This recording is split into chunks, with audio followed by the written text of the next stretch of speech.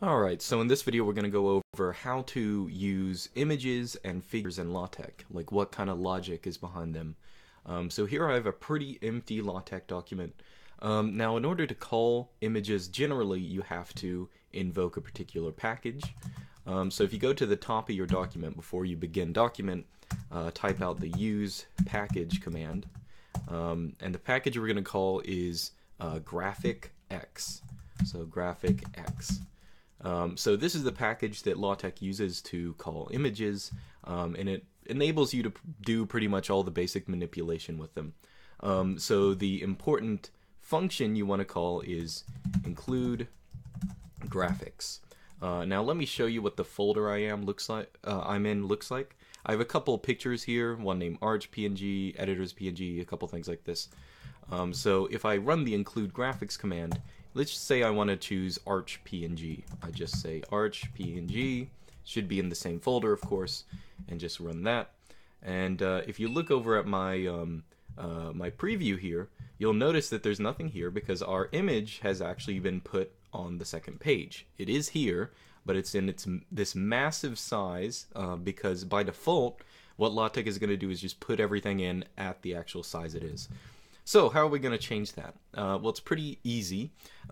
Before your curly brackets for actually calling the image name, you can feed it some parameters in square brackets. So let's say we want to have, what you can do is you can adjust the width. So we'll say width should be maybe 5 inches. Okay. Now that we've done that, our picture has shrunk to a width of 5 inches.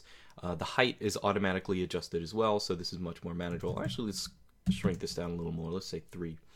Now, of course, you also notice it's not centered by default, but you can center images just by using the center environment. So before include graphics, we can say begin center, and after we say in center, and then it should be nice and centered. So that's nice. Now there are other parameters you can feed it here. For example, in addition to width, you can of course feed it a height. So let's say the height is 5 inches, something like that. And you'll notice that it'll stretch out to that particular length, or that height and width. So one thing that is nice that you might want to use is keep aspect ratio. Now this parameter, you'll notice it'll shrink back up so that its height's sort of a normal length. Keep aspect ratio is nice because what you can basically do is call this command like in a macro where you automatically give it a width and height, and functionally the width and height act as maximum values if you have keep aspect ratio. So that's a nice thing that you can do to sort of keep things in order. But just so you know, there are actually other things you can do besides just manually putting in width and height. You can also say something like, let's say scale equals 0.5. So that means it'll be half the size that it usually is. But I recommend using width and height because they're a little easier to use. But there is, if you don't necessarily like doing that manually, there is one command that makes things super easy, and that is text width. So if you set text width as, I gotta say width equals text width. So if you set the width equal to text width, this just means fit it so it fits in with a normal line. So that'll keep things nice and even. And if you don't want it to fill up the whole line, you can actually do something like this. You can say 0.7 text width, and this will shrink it to 70% of the text width. So this is honestly probably the most robust way of doing it, using a text width and something else, because if you take this code and put it in another document, it's automatically going to readjust. So that's really nice. You can do other things just in case you might need to. For example, you can change the angle of the picture. So let's say angle 90, and that will switch it 90 degrees. Of course, doesn't just have to be 90, it can be like 43 or something like that. LaTeX pretty flexible in dealing with that. So that's basically how you insert images. Now let's talk about figures, because figures, you might want to put, you're pretty much going to want to put all of your images in figures in any professional document. But before I talk about figures, let me do something else. I'm going to add in another package. You don't have to do this. This is just for illustration. I'm going to add in the package blind text. And this package just lets me call a command blind text which just is going to add in a bunch of extra text because that's what I want here. So now we have, you know, a bunch of lorem ipsum here.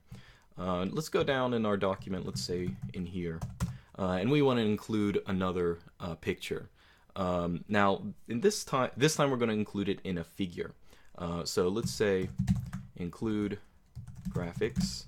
We'll set the width equal to, say, 70% of the text width.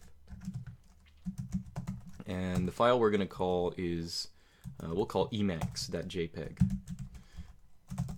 Okay, so there's our picture. It's not centered because I haven't included it in a center environment, but here it is. Here's our image.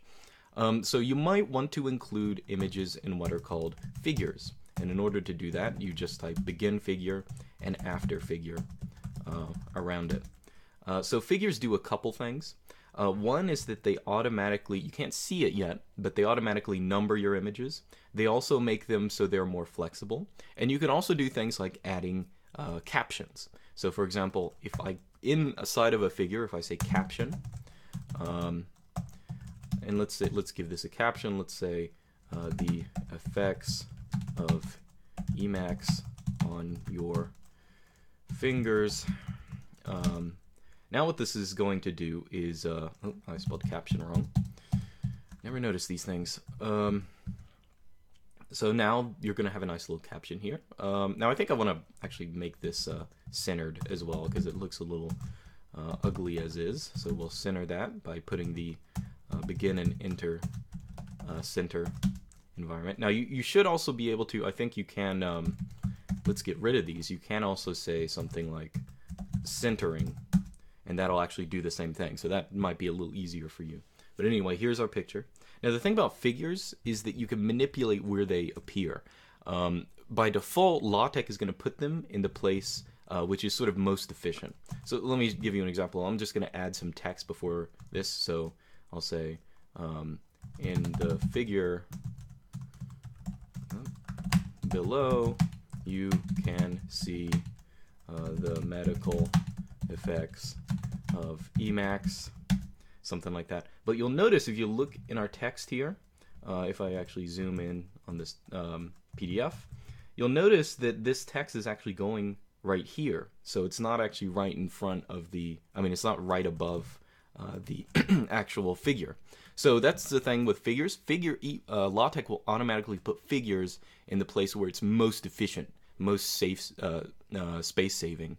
But you can change that. For example, if you go to the begin figure tag, and if you put in square brackets just an H, what this does is it's going to make sure that the figure appears exactly where where you put it in the text. Or you can put T. T will automatically put the figure at the top of a page. Or you can put B. B will put it at the bottom of a page. So here it's actually on a page all to itself because that's the only place that LaTeX could fit it. Or you can just press P, and this isn't going to change anything, but P just says always put this on a page of its own. So yeah, those are the sort of functionalities you get with figures. And in most documents, in most scientific articles and stuff like this, you'll often notice that figures are going to be on totally different pages than where they're referred to in text because you have to save a whole lot of space. All right, so that's figures generally. Another thing you might want to do, I'm going to add in some more blank text so we have more stuff here. Another thing you might want to do is wrapping text around figures. So notice these pictures, both of these pictures and this figure, they're in line. But you can include a figure sort of off to the side and have text wrap around it. So if you go back to the top, we're going to use another package. And the package we're going to use is wrap fig. So it's pretty simple. Wrap fig. And then we'll scoot down here. And what you could do is call the begin wrap figure. Oops. And then we'll end wrap figure. Basically in here, this takes two different arguments. One is what orientation do you want the figure to be? Let's say we want it on the right. And the other is how much space is this figure going to be taking up? Let's say 3 inches or something like that. Now everything we put in here, images or texts and text included, is going to appear in some kind of figure off to the side. And let me scoot down here. So you'll notice this is a figure already. Let's replace this with an image. So let's say LaTeX. So include graphics latex.png, and of course now we have to change the width. So let's change it to something that's less than 3 inches. So we'll say width equals 2.5, and that should why is that not working? Sorry, I flipped the recording off because something was going wrong and I didn't realize I didn't put inches here. So yeah, that's what I missed. Be sure to always put whatever units you want. It can be centimeters, can be inches. There are a couple. I think you can even put pixels. But anyway, here's our wrap figure here. So you'll notice that the figure itself takes up 3 inches, and the picture here takes up 2.5. Let's actually call the centering command, because I sort of want this in the middle. So yeah, that looks a little better. So yeah, that's basically it. You can add, like normal figures, you can also add captions. So I'll just put some text in there because I don't care that much about it. And now the last thing you'll realize is both of our figures have been automatically numbered. So this is figure 1, this is figure 2, and these numbers work like any other situation in LaTeX. You can use the label and ref commands to refer to them. So what I'm going to do is label this as, LaTeX pic. So now whenever I'm in the text, I can say something like, please refer to figure and then ref LaTeX pic. Now if we find that in text, oh yeah, here it is. Please refer to figure 2. I don't know if you can see that. Let me zoom in a little more. So of course the numbering is done automatically. So yeah, that's another nice thing about figures. When you're taking this text and you're putting it, or taking the code and putting it in another document, all of this stuff will automatically readjust.